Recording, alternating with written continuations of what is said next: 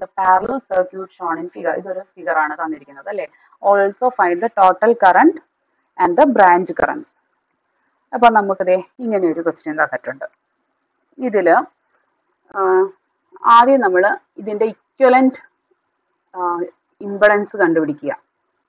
അതിനുശേഷം അതിലേക്കൂടെ പോകുന്ന ഈ ടോട്ടൽ കറണ്ടും ബ്രാഞ്ച് കറൻസും കണ്ടുപിടിക്കുക. അതാണ് നമ്മുടെ ക്വസ്റ്റ്യൻ.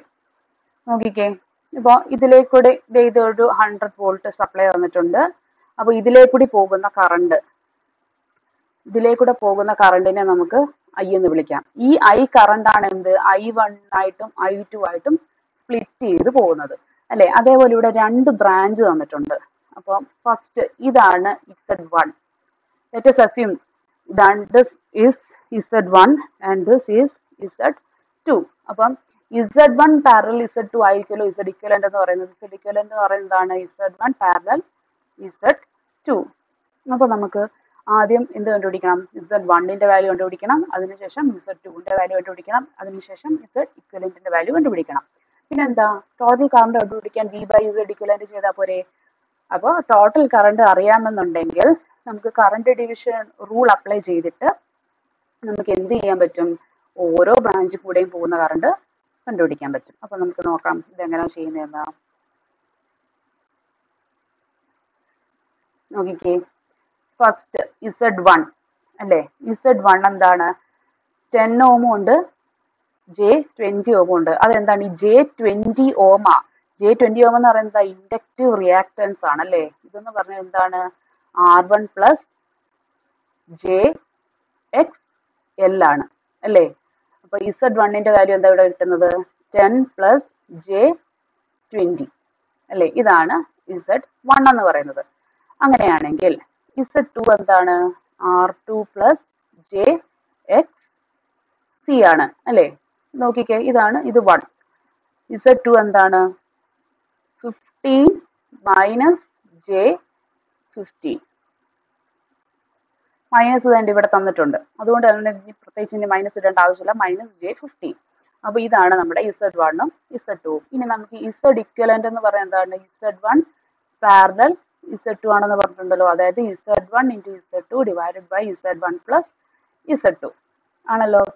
ഇനി ഇങ്ങനെ ഒരു സംഭവം ചെയ്യണം എന്നുണ്ടെങ്കിൽ, Z1 മൾട്ടിപ്ലിക്കേഷൻ ചെയ്യണമെന്നുണ്ടെങ്കിൽ നമുക്ക് ഒരിക്കലും റെക്ടാങ്കുലർ ഫോമിൽ കിടന്നാൽ പോരാ. പകരം എന്ത് ചെയ്യണം, അതിനൊരു പാരലൽ ഫോമിലേക്ക് പോളാർ ഫോമിലേക്ക് കൺവേർട്ട് ചെയ്യണം.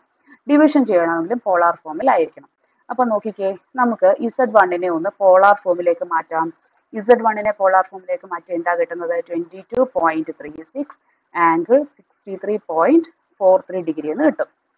അതേപോലെ Z2നെ പോളാർ ഫോമിലേക്ക് മാറ്റിയാൽ എന്ത് കിട്ടും, 21.21 ആംഗിൾ മൈനസ് 45 ഡിഗ്രി എന്നും കിട്ടും. ഓക്കെ അല്ലേ. ഇനി നമുക്ക് ഇതിനകത്ത് സബ്സ്റ്റിറ്റ്യൂട്ട് ചെയ്ത് കൊടുക്കാം. Z equivalent എന്ന് പറഞ്ഞാൽ എന്താണ്, Z1 into Z2, അതായത് 22.36 angle 63.45 into 21.21 angle minus 45 degree divided by, ഇത് നോക്കിക്കേ അഡിഷൻ ആണല്ലേ. അഡിഷൻ ആകുമ്പോൾ ഒരിക്കലും നമ്മൾ പോളാർ ഫോമിൽ എഴുതരുത്. എന്ത് ഫോമിൽ എഴുതാവൂ, റെക്ടാങ്കുലർ ഫോമിൽ എഴുതാവൂ. നോക്കിക്കേ, Z1 എന്താണ് 10 പ്ലസ് J20 പ്ലസ് Z2 എന്താണ് 15 മൈനസ് J15. അപ്പോ ഇതെങ്ങനെയാ മൾട്ടിപ്ലൈ ചെയ്യുന്നത്, Z equivalent to മാഗ്നിറ്റ്യൂഡ് തമ്മിൽ മൾട്ടിപ്ലൈ ചെയ്യുക. അതായത് 22.36 ഇൻറ്റു 21.21 ഇതാണ് എൻ്റെ മാഗ്നിറ്റ്യൂഡ്. ആംഗിൾ തമ്മിൽ ആഡ് ചെയ്യുക. അതായത് 63.45 മൈനസ് 45 ഡിഗ്രി അല്ലേ. ഡിവൈഡഡ് ബൈ ഇത് 10 പ്ലസ് 15 എന്ന് പറയുന്നത് എത്രയാണ്, 25 ആണ് അല്ലേ. 25 മൈനസ് പ്ലസ് J5. ഇനി നോക്കിക്കേ, Z equivalent is equal to, ശ്രദ്ധിച്ചേ, നമുക്ക് ഈ 25 പ്ലസ് J5 വെച്ചിട്ട് നമുക്ക് ഈ മുകളിലത്തെ താഴത്തേനെ ഡിവൈഡ് ചെയ്യാൻ പറ്റുമോ, ഇല്ല. അപ്പൊ നമുക്ക് നോക്കാം. 22.36 ഇൻറ്റു 21.21 ഇതിന്റെ വാല്യൂ എത്രയാണ് വരുന്നത്, 474.25 എന്ന് വരും അല്ലെ. ഇതെന്ന് പറയുന്നത് ആംഗിൾ എന്ന് പറയുന്നത് 63.45 മൈനസ് 45 ഡിഗ്രി എന്ന് പറയുന്നത് എത്ര വരും, 18.45 എന്ന് വരും. ഡിവൈഡഡ് ബൈ പിന്നെന്താ ഉള്ളത് റെക്ടാങ്കുലർ ഫോമിൽ കിടക്കുന്ന 25 പ്ലസ് J5 അല്ലേ ഉള്ളത് അതിനെ ഒന്ന് പോളാർ ഫോമിലായിട്ട് കൺവേർട്ട് ചെയ്താൽ എന്ത് വരും 25.49 ആംഗിൾ 11.3 എന്ന് വരും ഇതിനെ നമുക്ക് എങ്ങനെയൊന്ന് ഡിവൈഡ് ചെയ്യാം പോളാർ ഫോമിൽ കിടക്കുന്നതിനെ എങ്ങനെ ഡിവൈഡ് ചെയ്യുന്നത് ആദ്യം മാഗ്നിറ്റ്യൂഡിനെ ഒന്ന് ഡിവൈഡ് ചെയ്യുക എന്നിട്ട് ആംഗിളിനെ എന്ത് ചെയ്യുക ആംഗിളിനെ സബ്ട്രാക്ട് ചെയ്യുക അപ്പോൾ ഇതൊന്ന് സബ് ചെയ്താൽ എന്ത് കിട്ടും നമുക്ക് 474.25 divided by 25.49 എന്ത് കിട്ടും which is equal to 18.6 angle 7.13 degree എന്ന് കിട്ടും ഇത്രയും ഓം ആയിരിക്കും എന്ത് നമ്മളുടെ Z ഇക്വലന്റ് എന്ന് പറയുന്നത് അപ്പൊ നമുക്ക് Z ഇക്വലന്റ് കിട്ടിയല്ലോ ഇനി നമുക്ക് എന്താണ് നമുക്ക് അറിയാനുള്ളത് you have to find out the total current total current കണ്ടുപിടിക്കാൻ എന്ത് ചെയ്താൽ മതി I is equal to V by Z ആണല്ലോ ഇവിടെ നമുക്ക് V എത്രയാണ് തന്നിരിക്കുന്നത് 100 വോൾട്ട് ആണല്ലേ അതായത് 100 angle 0 degree divided by Z എത്രയാണ് തന്നിരിക്കുന്നത് 18.6 ആംഗിൾ 7.13 ഡിഗ്രി അതായത് I is equal to 100 by 18.6 angle 0 minus 7.13 degree എത്ര വരും ഇതിന്റെ വാല്യൂ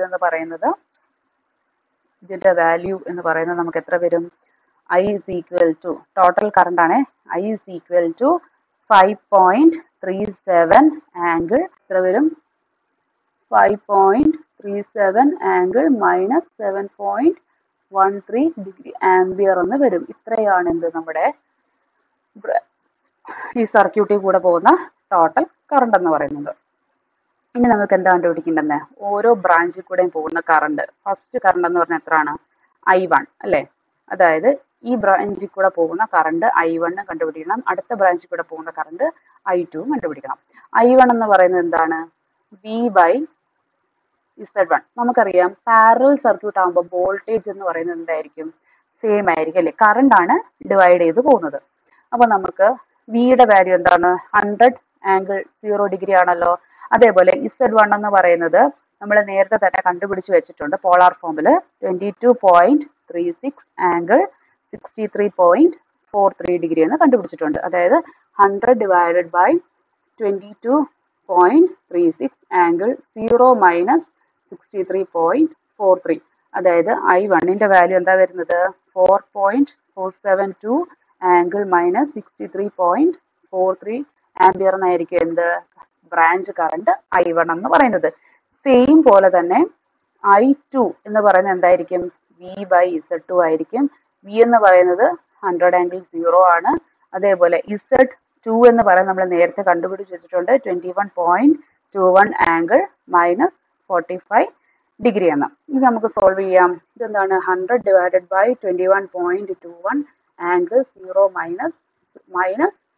മൈനസ് 45 ഡിഗ്രി അല്ലേ ആണല്ലേ 0 മൈനസ് 45 ഡിഗ്രി എന്ന് പറഞ്ഞാൽ എന്താണ് 100 ബൈ 21.21 എന്ന് പറയുന്നത് 4.72 ആണ് ആംഗിൾ 0 മൈനസ് 45 ഡിഗ്രി എന്ന് പറഞ്ഞാൽ എത്ര വരും 45 ഡിഗ്രി എന്ന് ആൻസർ വരും അപ്പൊ നമുക്കിതൊന്ന് നന്നായിട്ട് എഴുതാം അതായത് 0 minus 45 degree അതാണിത് 4.72 angle 45 degree ampere ഇത്രയും ആംബിയർ ആയിരിക്കും ഇത് I2 എന്ന് പറയുന്നത് അപ്പൊ ഇതുപോലത്തെ ക്വസ്റ്റ്യൻസ് എന്ന് പറയുന്നത് ഭയങ്കര സിമ്പിൾ ആണ് ശ്രദ്ധിച്ച് ചെയ്താൽ മാത്രം മതി